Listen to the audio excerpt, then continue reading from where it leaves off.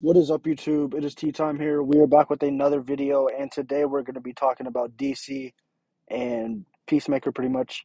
If you guys are new here and you guys have not subscribed, please subscribe. I greatly appreciate it. This is a little short video we have coming out in between all these other videos that I have coming out.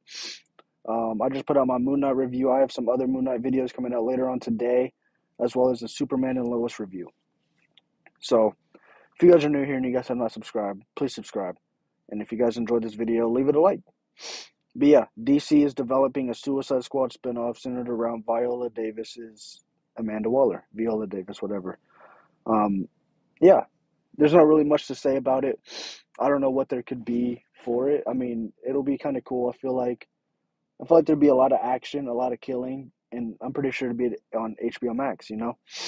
Um, I like Amanda Waller for sure. I don't know about a whole series based off of her. I'd like to see other stuff come in. Um, but it wouldn't be bad to have it.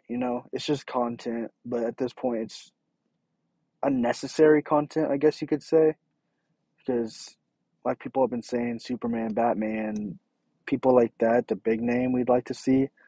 Peacemaker was cool. I loved the Peacemaker show. I absolutely loved it, and now I love the character.